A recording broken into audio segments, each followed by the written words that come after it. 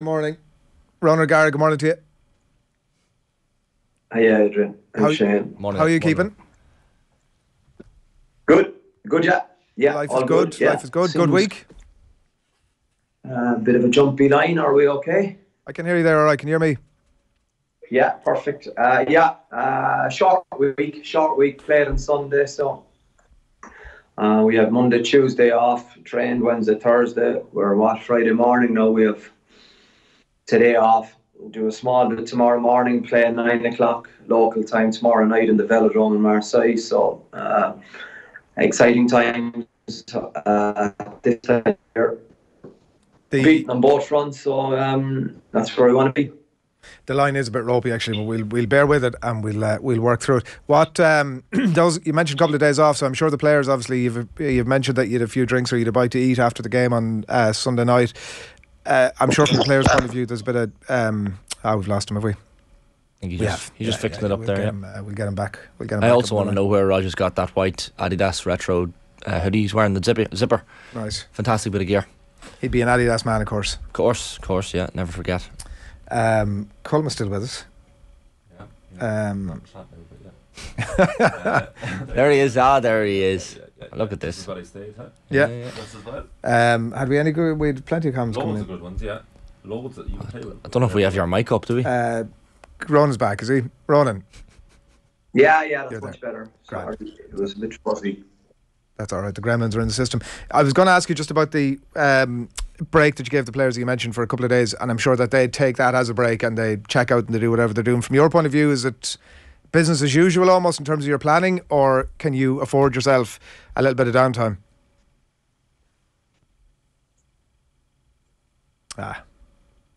There we go. The old colour bars. The old multicoloured screen there. They're never a great sign, are they? No. Shifty Lad says, Colm, you're actually wrong about the corner, and Adrian is 100% right. Oh. The outer circumference of the ball just needs to be perpendicular to the white line. Here's what I learned growing up, right? You won't like this. I'm going to warn you. Well, I'm also assuming there's going to be no relevance to the comment. You won't like this at all. I was told growing up, right? You should never tell anyone they're wrong. I'm just reading out Shifty Lad's comments. So I'm saying to Shifty Lad.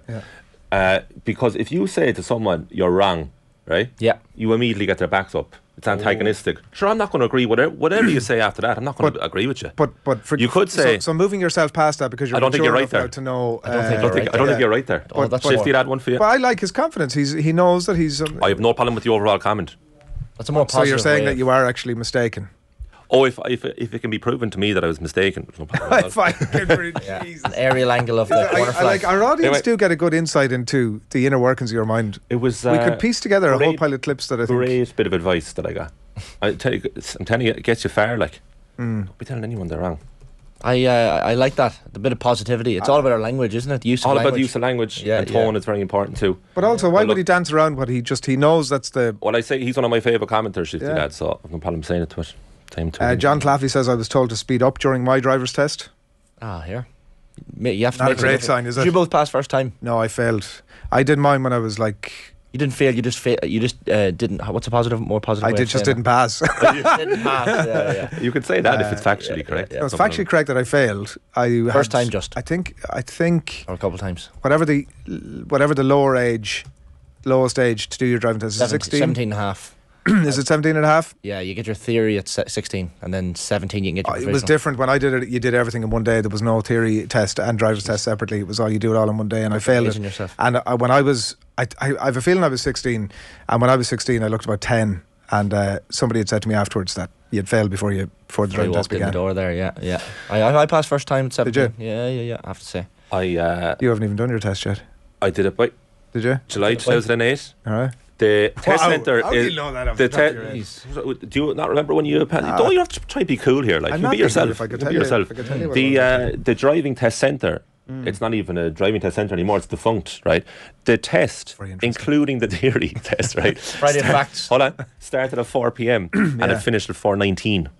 It was amazing. We 9 minutes. Just went for 19. Oh, 19 minutes. We went for a little spin. Or I went for a little spin, and the hill start is a joke. It was a joke. You didn't need the handbrake.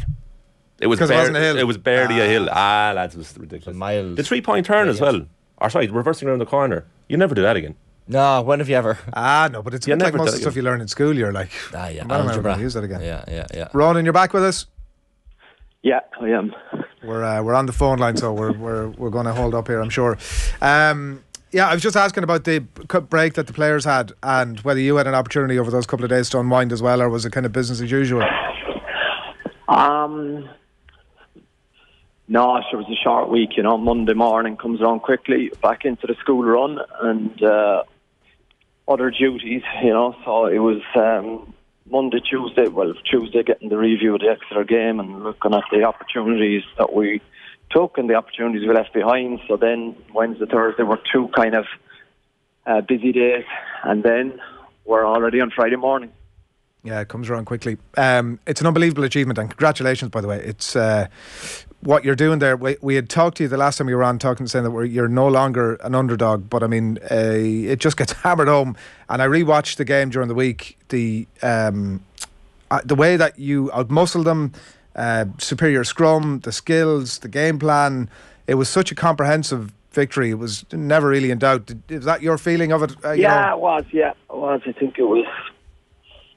It was a combined performance for probably maybe 55 minutes. I think we started quite slowly, but then we scored 40 points unanswered in the semi-finals. Is powerful.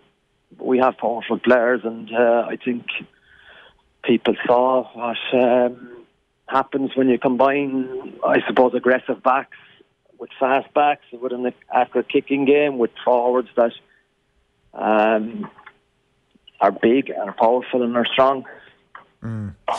The accurate kicking game, it was really noticeable, the sort of kick passes early and then kick passes often as well, and they weren't always those kind of long raking crossfield kicks. Sometimes there were short deft touches, and it sounded like from your comments after the game that that's not always part of the game plan, but it seems like your 10 can play it whatever way he sees fit in front of him.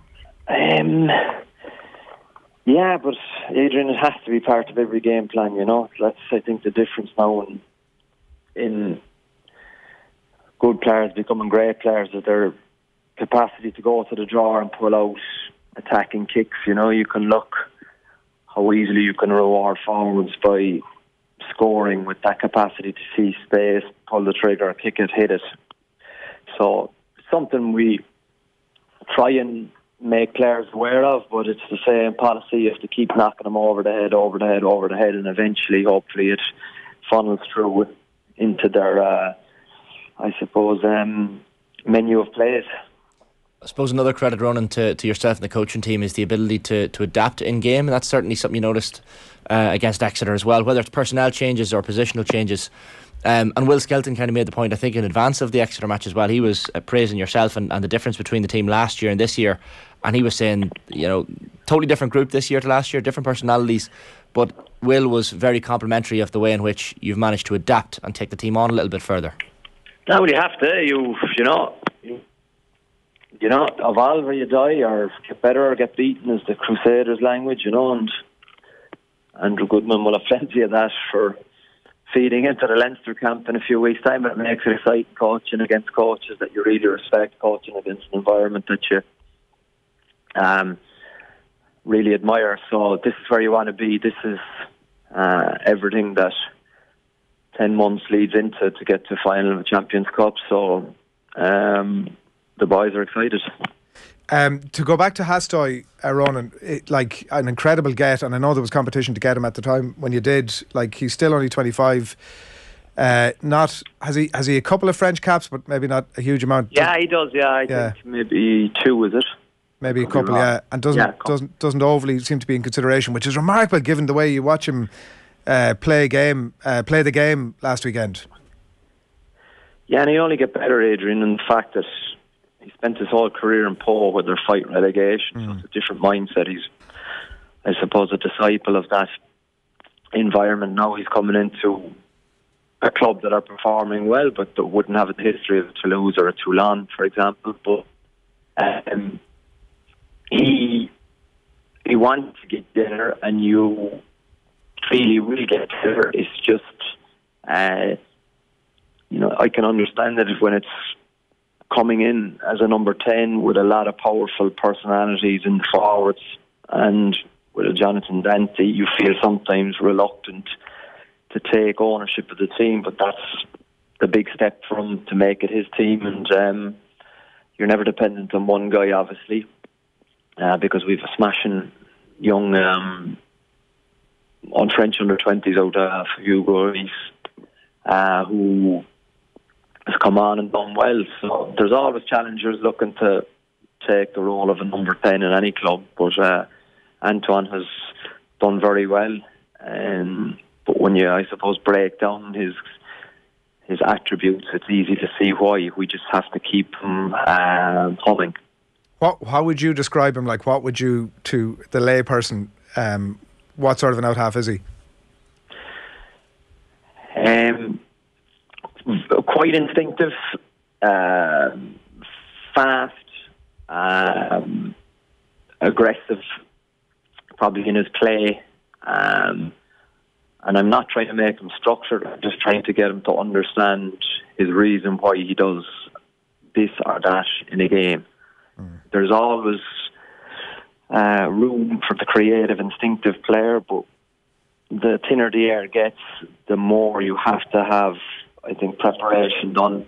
And he is beginning to appreciate that if he prepares well, he usually performs well. You can't rock up on a Saturday at this level and play well, which some people think you can.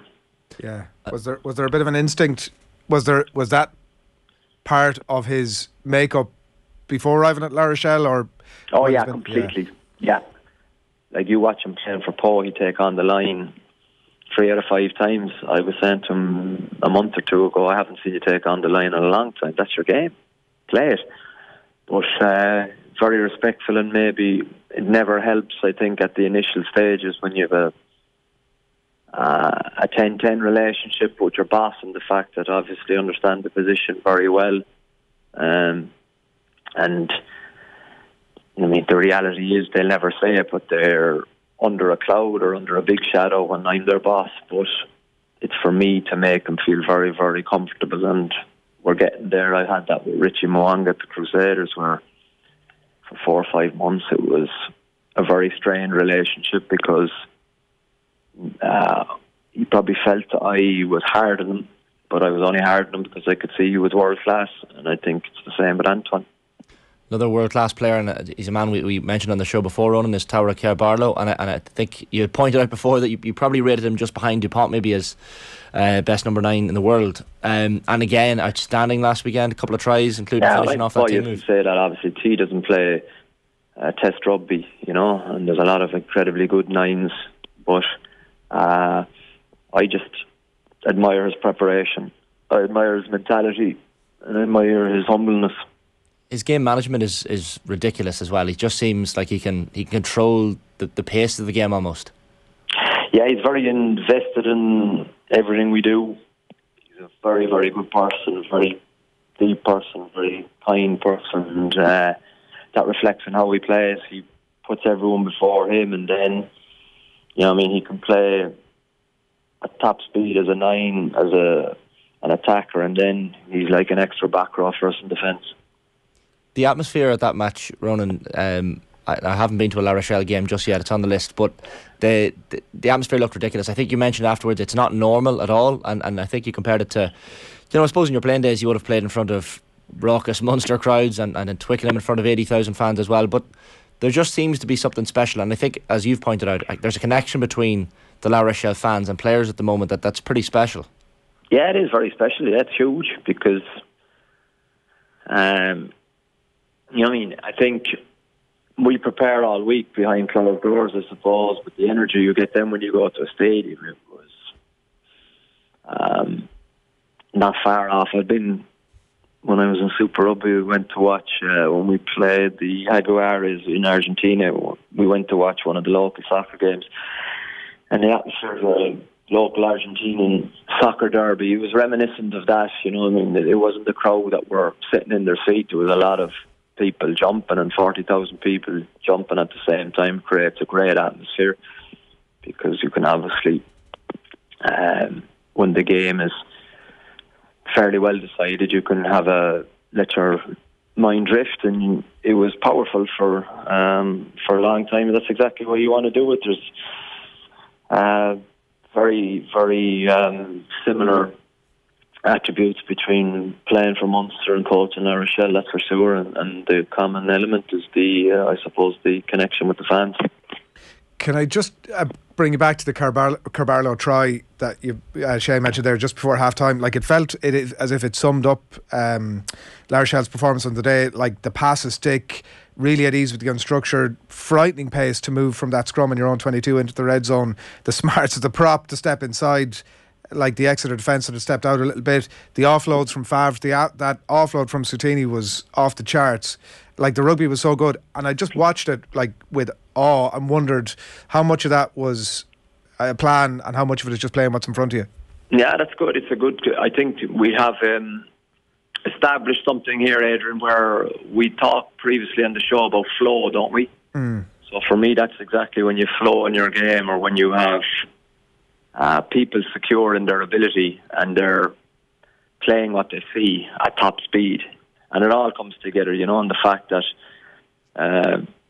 the offload, obviously, from Uja Soutini, everyone will focus on that. But as you say, Redawardi's capacity not to throw a blind pass, to keep the ball, to accelerate, just to play what was in front of him. And if you consider how that started, we probably had 3 men spare on the left-hand side in the scrum, but Jules Favre kind of was aggressive in his carry, breaking tackles, and then we played offload game. Then good decision by Dylan Lades to keep the ball cleaned out, but by Will Skelton. Then Redawardi carries, Booga, one man clean out. We're just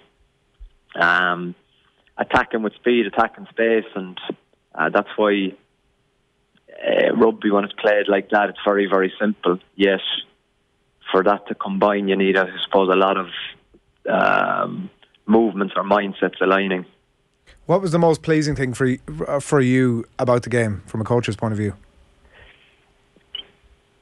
I think our capacity to strike back into the game. 7-0, Exeter started well. They were aggressive. They were good at how they constructed their first try. Simmons was really difficult to stop, and he gets 5 metres from the line, so they went 7-0 up. We're at home, and there has to be a moment there when you can kind of think, you can watch it, okay, this could be Exeter's day, but we stamped that out quite quickly, and then put the foot on the accelerator and went away and went further away, and then put a bigger gap between us, and never gave them any hope, really, but until we had obviously very disappointing switch off late in the second half.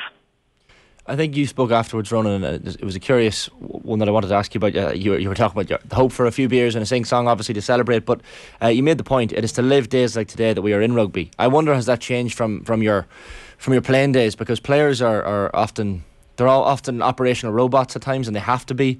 You can't really enjoy these moments when they come around, but clearly now that you're a coach, you seem to be in a different mindset where you can actually say, you know what, these days don't come around too often. We've got to a European final, and we can actually enjoy it for what it is. Yeah, I think I'd hope to think the players are like that more than I'm like that. I think it's a player's game. They get to express themselves. I've got to set the environment for them. But it's very, very important that they enjoy the know, they enjoy the prep. I wouldn't have. I would have enjoyed a winning dressing room afterwards. But there's different ways to approach something. That's why when you go around the world, you see different strokes for different folks and different ways of preparing and different cultures and different fascinating mindsets at work. So, Will Skelton, Winnie Antonio prepare very differently to how I prepared. I don't know which way is right, or a better way to answer the question was, is there a wrong way for doing it? But how I suppose saw my approach as a player, there wouldn't be a need for that nowadays, and everything is evolving. The most important thing is that the players get to express themselves. Do you allow yourself to get excited by the final? It's the dream final, like a repeat of last year, Leinster, Dublin. The dream final for who? I think for the neutrals. I mean, certainly for Irish people, right? Like, you're going to have, obviously, all the Leinster supporters, and then you'll have everybody else shouting on La Rochelle and shouting on yourself. There's a huge excitement about it here. Yeah, it's hard because I'm detached from that, obviously, but yeah, come the 20th of May, it'll be an incredibly exciting day, that's for sure. Dream finally hard for people that probably don't have something involved in it, but for us, it's a huge opportunity. It's a very exciting opportunity. It'll be the biggest challenge we've ever faced, but that's why you get involved, isn't it? Those big rivalries between, say, Arsenal and Manchester United back in the day, Ronan, they were always hyped up even further by the mind games between Wenger and Ferguson. I'm not going to call them mind games, but the this post-match interview where you're describing the slog that La Rochelle have to go through compared to Leinster, and I guess the competitiveness of the games in the top 14, is that I think Lindsay Peat described it as it's a good way of taking pressure off the players, your own players. No, I don't think so. I just think that's what I spoke, which is I don't have anything prepared for the mind games to play Leinster. I think it won't come down to that. There were my views probably in the heat of battle after a semi-final victory. When you sit back and you're able to analyse it, probably people playing in the URC will see it very differently to living and me playing in the top 14. So it is what it is. It probably has no relevance for winning on the 20th. I just think that from our point of view, there would be no excuses. We're going there to try and win the competition. No different than Leinster. That's what it comes down to. There'll be all kinds of things thrown around in the lead up to the game, but that's for other people to decide. You had in your back pocket last year the Leinster tend to fall off, if I remember correctly. I don't know, was it in the last 20 minutes or certainly towards the end of the game? And I know you'd spoken a lot about that afterwards, that you knew if you were still in the mix at that point that you could, hold Leinster out. And certainly looking at your defence at the weekend, the number of times that you repelled from close in or even held up over the line was remarkable. And obviously Leinster failed to do that at the end of the game last year. Have you started to look at that? I'm sure you had the pencil out when you were watching the game on Saturday. Not really, no. I was more in prep for Sunday, to be honest. Right. I think it would be a huge error because our season could be over Sunday dinner time. If you keep your interest in the other semi-final, you've already missed the jump. So there will be things from that video that would be looked at. I haven't looked at it yet. Maybe this afternoon might get a little bit of time. Otherwise, we've too long. We've Montpellier, then we've the final week to get a performance right for that. But Leinster are a better team than they were last year. I think we're a better team than we were last year. Next for a huge compelling game. But I suppose what's consistent in a lot of this is that Leinster are beating teams by 20 or 30 points, even though sometimes it feels like they're tight games. So their last 60, their performance from 60 to 80 minutes, I haven't looked at any of the data, but they finish games incredibly well. So it's for us to be able to have our plan. Leinster will have their plan, so it is what it is. It's going to be incredible. There's going to be fireworks. Last weekend was the basis of anything to go on. It's going to be an absolute belter. We've one in here from Greg London.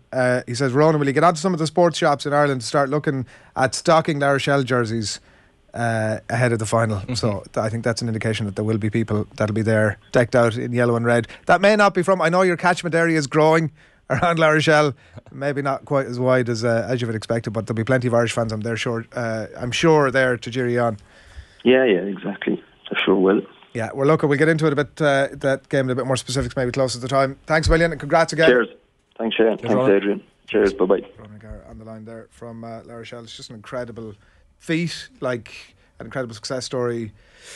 Watching the game, I watched the game in full on Wednesday night, and they are frightening. Yeah, they're terrifying to watch. The quality of a lot of there's so much reminiscent about the All Blacks about them, with the quality of the stuff they do, the basic stuff they do, but making the ball stick, the basic skills, the heads up rugby. I'm sure like that's what we're trying to get at there as a part of the game plan, or you playing what's in front of you. But geez, it's frightening. Like there's somebody, I was on to a couple of Munster friends last night, and they were like, no, Leinster will have this sewn up in the final, don't worry about that. And not at all. Like it is not going to be a surprise in the slightest if La Rochelle win this final. Are you conflicted as a Leinster fan who chats to Ronan all the time? Not in the slightest. No confliction. See, I'm backing Ronan in this one. I'm the same. I'm looking for my La Rochelle jersey ahead of the final. You're putting your Ulster jersey to one side for a minute. Terrible. Look, there's a lot of Irish lads in the Leinster team, and I wish them well, and I don't really care. It's who wins desperate, the to be honest with you. Yeah, like I think you're actively. If it was anybody else but La Rochelle, who would you be for? I'd be for Leinster. Right. I think La Rochelle is the only. There's a lot of Irish people from outside Leinster that maybe have a little soft spot for La Rochelle now, especially people in Munster, I suppose. It's popular to dislike Leinster. You're not wrong there, yeah. And it's just an arsehole of a trait. But just because it's popular doesn't mean it's wrong. How's it an arsehole of a trait to dislike Leinster? It's I'm like not from Leinster. Snobbery, like no, I'm from Monaghan. Anti-Leinster, like I know, but that makes it even worse. Like, why? Sure, what if you work and live in Dublin? So there's a good chance I don't you support will Dublin spend and the rest of your days. I don't support Dublin and GA. But sure, neither do I. Nobody's asking you to. Yeah, right. Well, how does geography come into it then? Because you're living in Leinster. You actually, we've established before.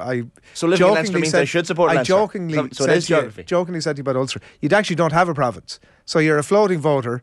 Well, no, just jump on board. I do have a province. I'm from Ulster, but my dad. You've never been to Ravenhill. Ulster is not your. Yeah, province. but my dad's. I'd support Connacht more so because dad's from Galway. I know, but like if my auntie had whatever, she'd be from Ulster. I just identify more. I'm just saying, like, jump on board, Shane. Don't be a hater. There's a lot of people in the comments, I'm sure, that would back me up that they're Irish but not Leinster fan. Who cares if it's popular to not support Leinster? It is. It's just such an arsehole of a trait. It's not an I'm not saying you're an arsehole. You're a lovely person, a great colleague. Yeah. Respect that. Yeah. Respect. Put respect on the name, Shane. 8:20, Colm is jumping out of his skin to get us moving here.